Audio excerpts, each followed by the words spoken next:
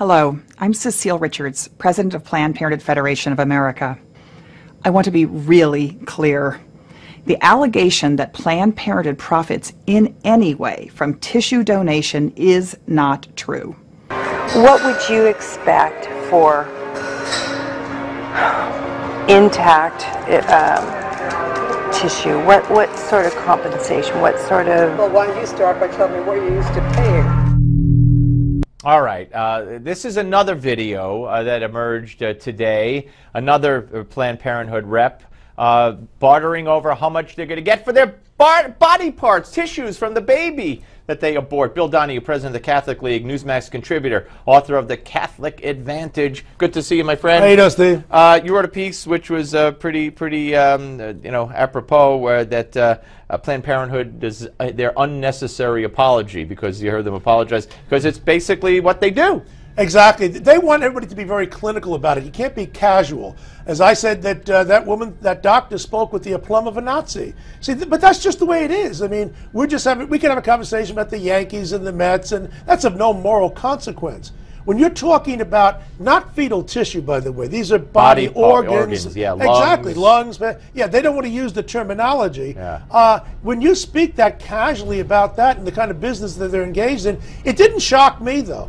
And I pointed out something there. I read this as a young man back in 1972. There was an interview with Albert Speer, one of the top lieutenants to Adolf Hitler. And when I first read it, I didn't quite get it. Now I get it, and I have for a long time. He said, the reason I could kill so many Jews is because I didn't hate them. I depersonalized them. I was indifferent to them. I remember teaching my students in classes on this. I said, if you're walking down the street and you see an ant, you don't sidestep, you just keep on walking. Right. Now, if that's a human being and you treat the human being the same way, we have a real problem Right. here. That's what's going on here. This is the commodification of innocent human life, what the Pope calls a throwaway culture. And, you know, they're upset only about the tone. They're not upset about the substance. Absolutely. I mean, it was extremely callous, in addition to the substance, which was the worst part. But in the first video, eating the salad, drinking the wine while she's talking about this. I mean, my God. That's the danger. Oh, all right. You mentioned the Pope. Right. The Democrats like Republicans to think, or like everyone to think, that Republicans have a Pope problem. You say it's the Democrats who have a Pope problem. That's right. I mean, this goes back at least to 2013, when the Washington Post started this. The New York Times had a piece yesterday, and they had another piece last month. And one after another, Politico, and they're all coming in line. The Republicans have a Pope problem because the Pope is liberal, it's true, on immigration, on health care, on climate change, and things of that nature. But I looked at the Catholic Church's public policy positions.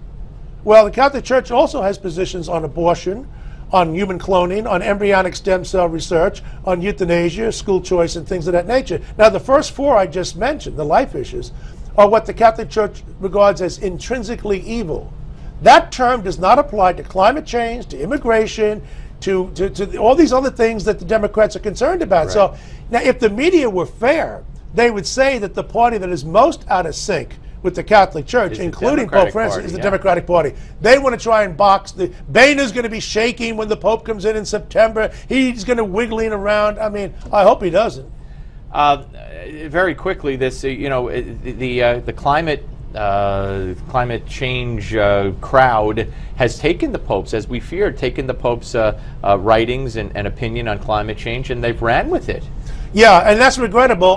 Quite frankly, while he did say a few things about abortion and other things which they're going to leave out, there is some fodder there. So my concern is that when the Pope comes in September, that I don't want him to be demonstrably in favor of Republicans or Democrats. That's why I'm an independent.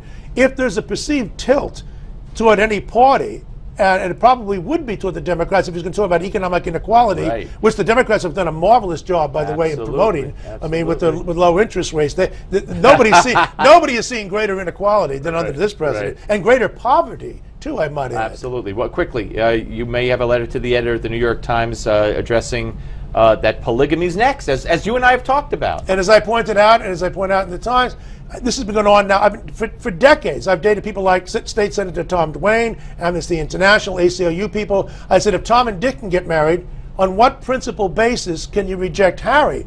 I've been told that I was crazy. It's nonsense for 20 years. There's an op-ed in today's New York Times by a guy who's one of their contributing writers, a law professor from Chicago, who says that is in fact the next step. And that is very sad. Samuel Alito alluded to that from the bench during Absolutely, the oral arguments. Scalia. No, yeah. Good to see you, my friend. Thank you so much. All right, folks, we're coming back. Matt Kibbe will join us. But first, Newsmax wants to send one lucky couple, could be Bill Donohue and his lovely wife, on a 7-day Silver Sea cruise to the Caribbean this winter. And it's a luxury cruise aboard the Silver Wind. It's a trip of a lifetime. To win, you have to enter.